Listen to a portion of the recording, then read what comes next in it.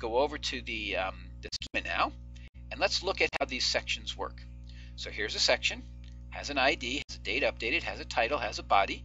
The body is multiple paragraphs, and now here's kind of the punchline: how you deal with this mixed element. And we're going to throw one more complication in a moment, but let's start with how you deal with the p tag. So we see here that the p tag seems to have an unbounded choice. This guy here is a choice, not a sequence, of B's, I's, keywords, and index anchors. That means I can have as many and in whatever order of B, I, keyword, and index anchor I want. If that was all that was going on, then we'd have a P and its children would be some combination of B's, I's, keywords, and index anchors. But we know as well that those B's, I's, keyword, and index anchors are mixed in with text nodes. And so there's something else we have to do. In fact, the something else we have to do, get rid of that box, the something else we have to do is to set the mixed attribute here to true. If this mixed attribute isn't set to true, then the p tag will not be able or not be allowed to have text node children mixed in with the B's, the I's, the keywords, and the index anchors. By setting mixed equals true, what I've said is that the children of that p tag can be a mixture between any number of text nodes and the child attribute or the child elements and child attributes that I've also assigned to the p. And I haven't assigned any child attributes, but I certainly could.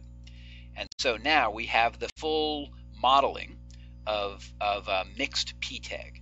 The p tag is called mixed, which means it can have text nodes. It has these children, and these children are a combination, interestingly, between tags that look like HTML tags and tags that are not HTML tags. So our inline model, and that's what I'm going to start calling this, because it's all the tags that go in line with the p.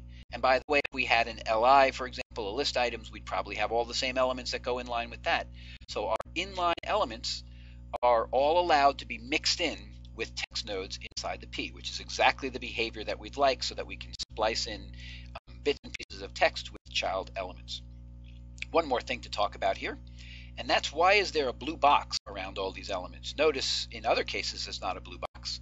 The blue box means that I've defined these elements. Go away, you boxes. What is going on here? Go away. I don't know why it keeps doing that to me. Okay. The blue box indicates that this is a group. All of these elements work as a group. And I've defined them down here. And if I wanted to have a new one, I would click on the schema and I'd say new global element group. See that guy right there? That's an element group. You can also create an attribute group, but in this case we're talking about an element group. That allows me, and it really doesn't have anything to do with the mixed thing, by the way. That's a whole different issue. This is a new issue, and this is the issue of how do I group together a set of elements so that I can reuse them. We already know that you can reuse things by making them global. Like, for example, the title is reusable because it's global. Now I have a new kind of global. I have a global group of elements, not just a single element, but a whole group of elements that I can apply over and over again. So down here in my list of global things, you can see that that's where the model is defined. So here's the choice, and here's the all the elements in that choice.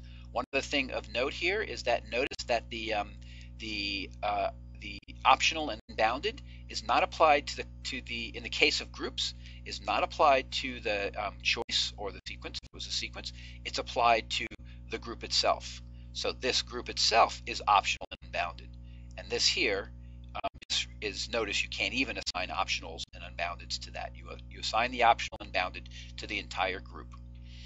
Okay, so what we've talked about here is how to create mixed elements. The mixed elements have a combination of text nodes and child elements and attributes. And then we talked about how to create a group. The combination of those two create our inline model. This inline model can be applied to any element that we want to have that behavior, allowed to have any of these elements. And then we would also, if we had a new element here, let me just create one just to show you how it works. Append the child element. Let's say, actually we want it in here, because now let's say that our body is not only allowed to have paragraphs, but it's also allowed to have, let's call them, I don't know, blocks. Okay, and those blocks, I'm going to append a child, and I'm going to say append element group, and now I choose the inline group. Now I make that inline group optional and unbounded. Final thing I do is I take blocks and I make the, notice how I have to open that up to get to the mixed. I make that true. And now I have another element that works the same way as the P element did. So it's very convenient. I can easily make all sorts of ones that have the block, or excuse me, that have the inline model. Okay,